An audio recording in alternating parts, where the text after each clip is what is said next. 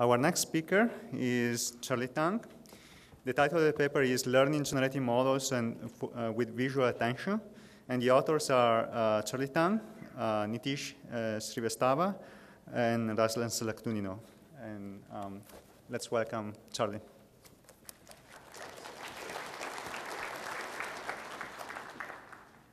Okay, thanks. Okay, today I will present a probabilistic framework that uses visual attention to learn generative models of interesting objects within a large image. As you see on the right, we have a demonstration of our framework, which uses visual attention to focus onto the object of interest, which is a face in this image. So in this case, the visual attention latent variables is initialized at the yellow box and quickly focuses onto the right to the face. There are many previous work in this area, starting with canonical object-based representation by Jeff Hinton in 1981, where there's mapping units. Then there's neurobiological computational neuroscience models, followed by third-order Boltzmann machine models, tracking, image detection, and recurrent visual models recently, and there's 2 papers in NIPS, which have similar flavors. So the reason that we still are interested in generative models is that we think that by learning good generative models of data, hopefully that will lead to learning meaningful latent variables. And certain advantages do exist with generative models, including when dealing with noise or missing data, which can occur when you're trying to recognize an object, and there's partial occlusion. So in one-shot learning, for example, when you're trying to learn a new concept with few exemplars, that's an advantage to generative learning. So moving forward, we want to be able to learn interesting objects from unconstrained, large, realistic natural images. In this case, we care about the face, but we don't care about the background. So we want to be able to generatively model the foreground, the face, but we don't want to spend extra computational resources in modeling the background. We use the deep generative model we use in this work is the Gaussian deep belief network. This network is a hybrid undirected directed graphical model. And for training, we use both the contrastive divergence algorithm and the fast persistent contrastive divergence algorithm to train this model. And as you see on the right, this is a Gaussian DBN trained on faces, and the samples that it generated are both realistic and diverse. So it is a pretty good generative model of faces. For our full framework, we want to be able to use, we're actually inspired by the shifter circuit, which is a computational neuroscience paper model from the 90s. In it has the visual stimulus of the retina is being mapped to a object-centric canonical view reference frame. From there, it can be modeled by associative memory. The model also have control neurons to dynamically modify the synapses to shift stimulus from other parts of the visual field if, for example, if the A changed from right to left. By doing that, we maintain a invariant representation, canonical representation of the input. And also for covert attention, this is also theory of how the brain is able to route stimulus from V1 up to higher cortical areas. So in our proposed model, we take the associative memory and we replace it with a Gaussian deep belief network. We also then take the visible units of the deep belief network, and that could be corresponds to the object-centered reference frame. We use 2D similarity transformation from computer vision to perform routing. It's a simple, easy way, and but not very biological. However, it's also another important thing to notice here is that we're interested in only modeling X of view, which is a small image patch within the large input image. So how do we obtain X of view? X views are data, and we use bilinear sampling and 2D similarity transformation to obtain it. So let's say that P is a point, a Cartesian 2D point of the image. We have a transformation parameter, U, which four-dimensional models shift, rotation, and scale. From that, we have a warping function W that takes the transformation parameter U and a point P and maps it to a new point P prime, as you see the mapping over here. And the transformation is done via simple linear transformation, as you see down there. So once we have a set of new points P prime, we use we use bilinear sampling to extract X of U from the large input image. And this is the smaller data that we're going to focus our generative attention modeling on. So that's the way we do it. The full generative equation that we have is stated as follows. We have PV, which is the probability the deep leaf net assigns to the canonical viewed face in this example.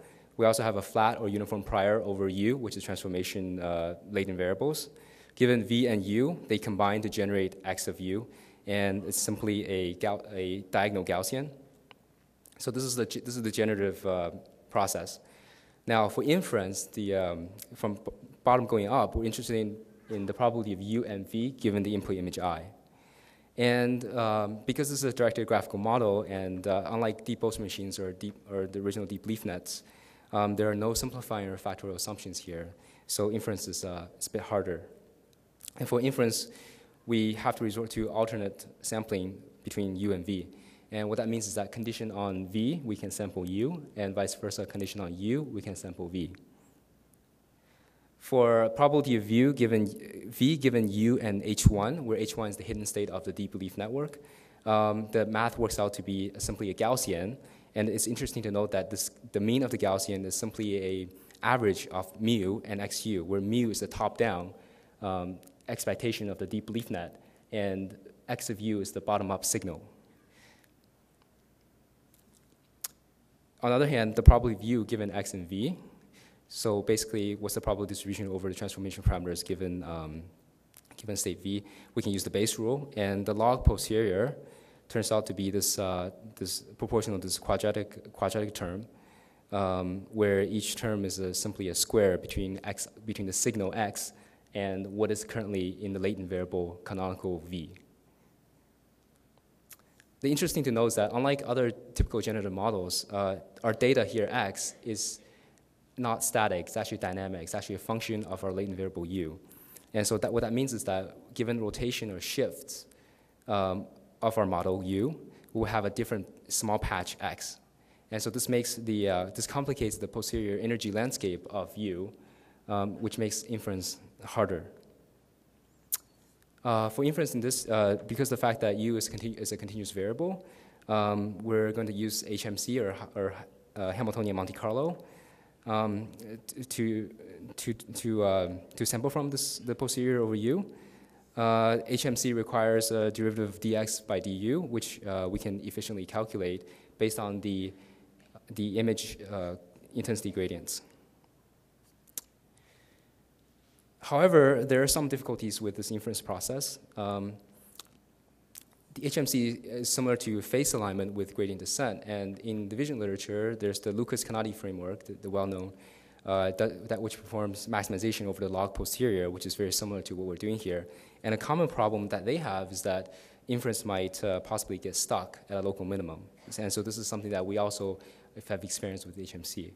So in this example, as you see, now the alignment or HMC would sort of get stuck as the wrong eyes gets matched. And the reason it does this is because there is a huge energy barrier between the modes of the posterior and U. So it's hard for the canonical view to shift over due to the edge of the chin, and then also the eye alignment. And so this is a problem. To solve this problem, we resort to a convolutional neural net to try to give us good proposals or good initializations of U. So what we do here is we take the V canonical image, and then we take a crop, which is the yellow context window, and then we send it as input to two streams of a convolutional neural net, and they get combined up there in the middle. And the output of the neural net is simply a four-dimensional variable, which tells us how to correct our transformation parameters U. Given this prediction, we can then feed that back into our model, And with updated U, this can have attentional gating of the input, and we can make an update on the window at the next time step. Given the update, we can then send the green square, which is x of u, up to the latent canonical view v, and then we can run a few dbn steps to figure out a sample for phi, and then this whole process continues. And notice the small correction that happens. And this whole thing repeats, and for example, after about 5 iterations, we're able to focus on a good initialization or around the face. And so another way of thinking about using COMNAT is that this COMNAT provides a feed-forward approximate inference network in order to help HMC not get stuck or help us start off the HMC at a good posterior mode. So after several iterations, we can run HMC, and the reason we want to do that is because it's a proper MCMC algorithm which satisfies detail balance, so we're good in that area. And it also makes fine-tune adjustments. So that's inference, and now we move on to learning. So the ultimate goal of our frameworks is that we want to be able to learn from large images, collections of Facebook images or whatnot, which contains objects of interest, but not necessarily the labels. So in order to solve this problem, we resort to Monte Carlo EM algorithm, where in the E step, we use both the COMNAT approximate inference as well as the HMC sampling over U to try to localize the object of interest. So essentially, it's acting as a detector, but as part of a probabilistic framework. And provided that during the E step, we can achieve a good, accurate localization of the object of interest, then during the M step, we can update the parameters of our generative model, in this case, the Gaussian deep leaf net, and learn the object. And so that's the learning in our framework. Okay, so let's move on to the experiments. Here we have some qualitative results on our inference approximate and proper inference algorithm for a model. So as you see, there's 3 test images, and the yellow square is the initial gaze or attention, which are initialized randomly. And after a few approximate inference steps, it focuses very quickly onto the correct object of interest, which is faces. As far as the canonical V is concerned, it's always initialized with the average face overall of the data set, because we don't know what the faces in the test image is. The magenta colored boxes demonstrates what HMC does, making fine adjustments. So essentially, the COMNAT makes large jumps, and HMC makes local jumps. And also notice that the V changes as we perform inference, because canonical V is also a latent variable, and it's updated as we sample the deep leaf net.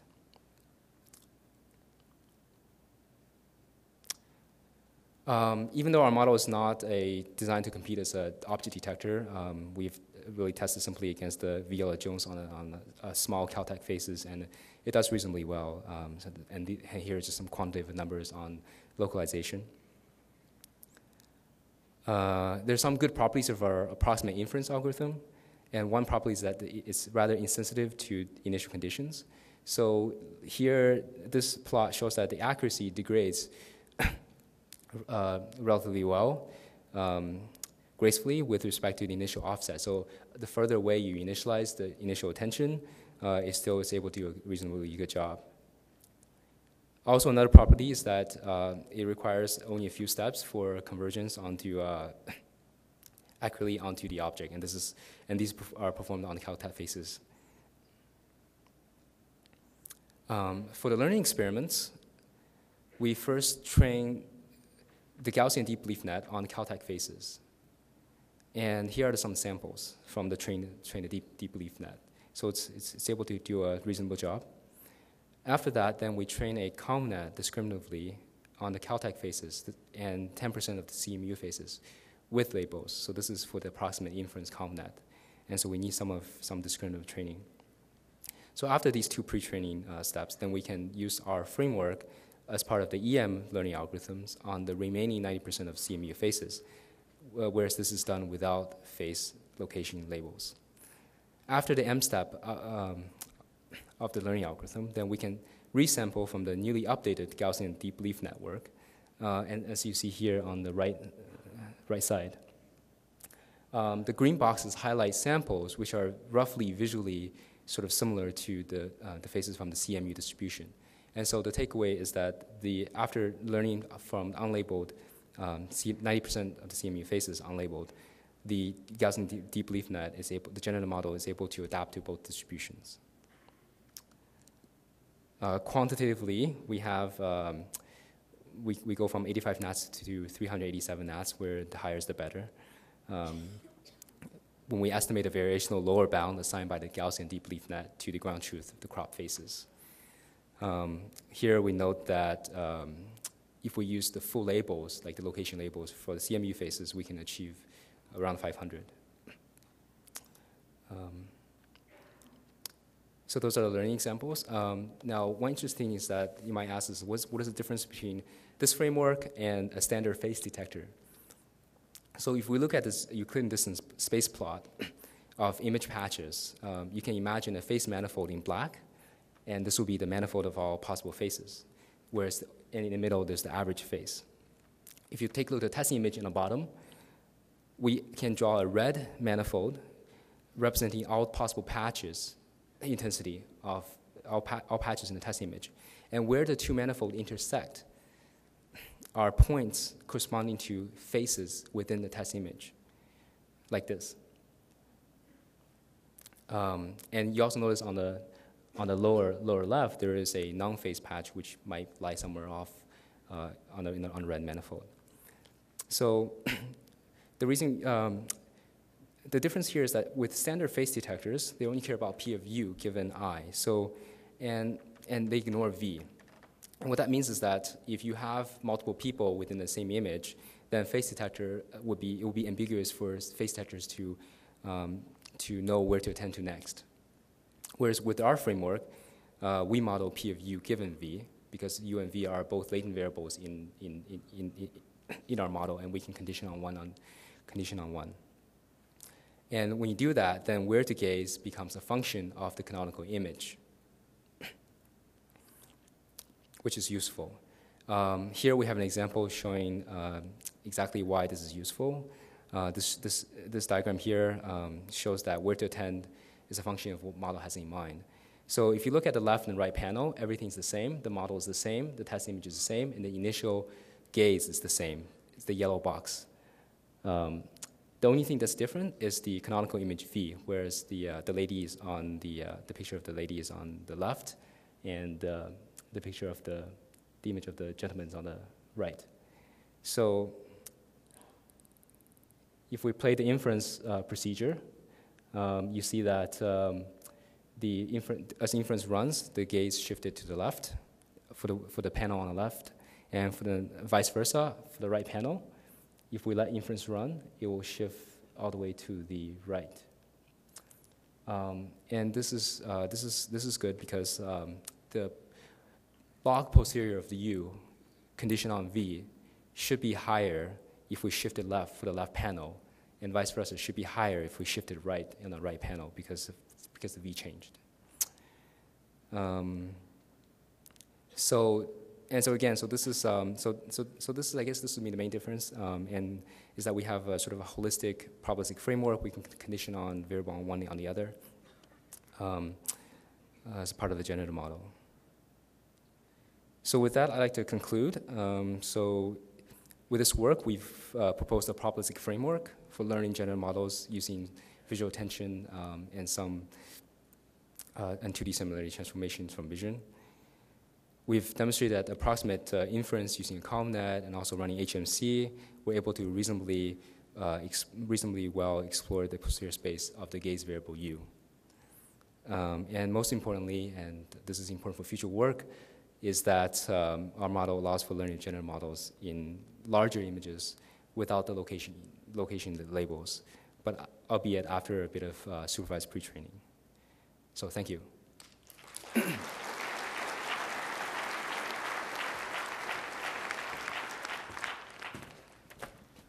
I'm a little bit worried about your training procedure. So imagine that your model starts seeing, say, sky patches or like easy patches. It will be very happy to give high probability to these, and then the inference on the attention will, provide more of these easy patches, and it won't be modeling faces anymore. So I'm guessing it's working here because you've initialized both of the ConvNet and the DBN with faces. But I could easily imagine that the training slides into some very bad territories here. You're not really doing EM, you're doing something strange. Yeah, so that's a good comment. For this to work reasonably well, you need to pre-train on the faces. So because in that, the deep leaf net has no prior over object class or the other. So the runway condition is plausible. So I guess the answer is that still requires further future work, but it definitely is possible to have a runaway like you suggested. How robust is your model to changes in expression? Suppose you give a picture of a happy face of that person and you happen to get a unhappy expression. Yeah, so good question. So it's all about part of the generative model of the DBN. That's so, for example, the Toronto face dataset has different expressions, and it's able to capture these sort of expressions generatively as well. So after that's done, then part of the training involving training on essentially infinite data with the ConvNet, because you can synthetically generate these 2D similar transformations. So it would work reasonably well for different expressions. It will be problematic for 3D in-depth rotation because we cannot synthetically generate a lot of data. So that's one area where, area for future work. Hi, Charlie. I enjoyed the talk. I thought there was one thing I was a bit scary, though, is this idea that you can just pay attention to certain parts of the image. And I think there's a way to fix that, which is that in work on sprites, you used to have this thing with a kind of foreground and background mask. And if you have a very simple background model, like, say, independence at each pixel, you have to model a whole image. And I think there's otherwise, and that may help the danger that Joshua was talking about. Exactly. So I think you can sort of improve it, and maybe even avoid some of the pre-training. I see. Okay, thank you, Chris. It's time, Charlie again. Thank you. Thank you.